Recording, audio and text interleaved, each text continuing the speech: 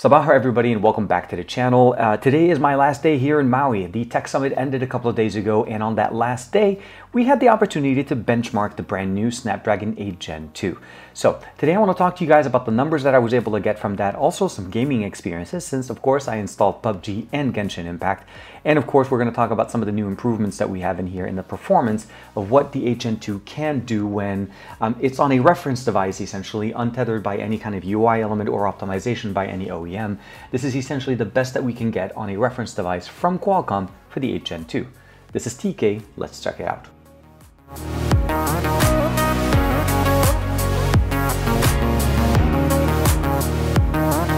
I want to start off by talking about benchmarks and gaming experiences in general. Just overall, understand this is a snapshot in time. Also, this is a reference device that is not running a custom skin from any OEM, meaning no basically one UI, no fun touch, any of those optimizations that we typically see from OEMs like Samsung, Vivo, Oppo, all the other companies. They typically come on a device when they have this processor.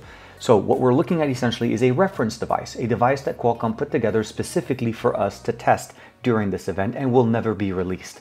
But this should give us a good reference point of what this processor can do. The other thing I also want to mention is that Qualcomm did set all of these benchmarks to run on the Prime core. That's the X3 core that's running in here, the most powerful of all the cores that we have in here. So the performance that we're looking at here, again, is more of the optimal situation. But I also want to talk to you guys about, of course, performance, hiccups down the road, but also things that potentially could be concerning as far as thermals, because that was something that we looked at last year when we saw the 8 Gen 1 and even the year before with the 888.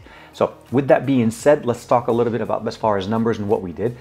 First and foremost, Qualcomm did share with us a list of some of their benchmarks, or a range of some of the benchmarks that they ran on their devices. Understandably, that should be the devices that they gave us to actually reference.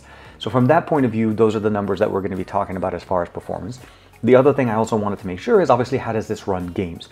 I did get a chance to do some ray tracing demos, and of course I showed that to you guys in the other video with the top 3 features of the 8 Gen 2 that I pushed out, I think, yesterday. But the overall performance here, obviously I had to install PubG Mobile again. I played a game. I also installed Genshin Impact because I want to see how does Genshin handle as far as thermals and performance on a device like this.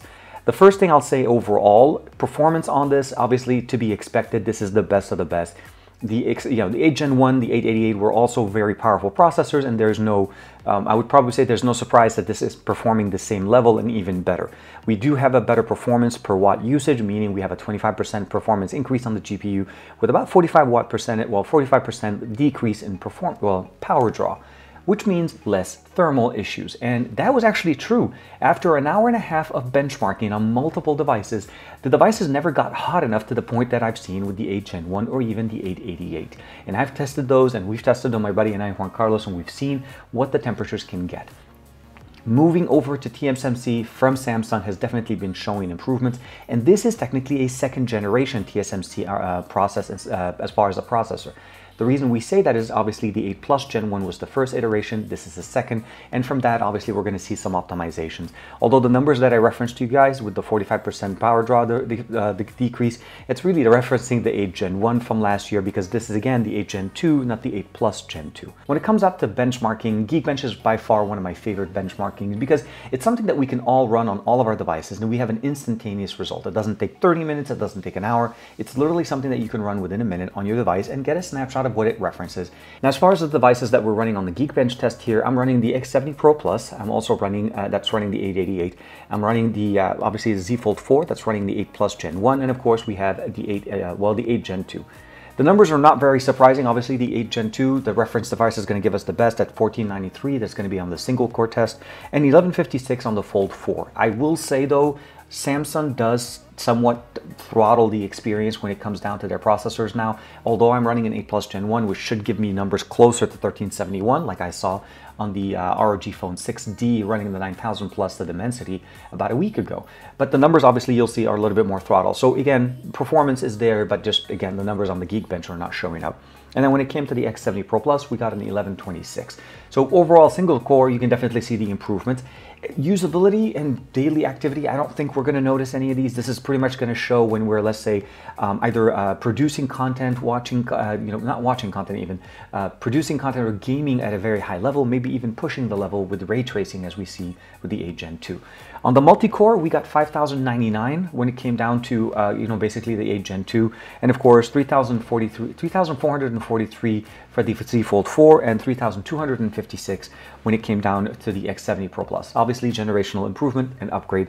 And just for reference, though, when it came down to the what we got last week with the Dimensity 9000, well, the 9000 Plus, that actually got about 8,648 on the multi-core. So depending on what ASUS is doing on their device, there also could be playing a factor there.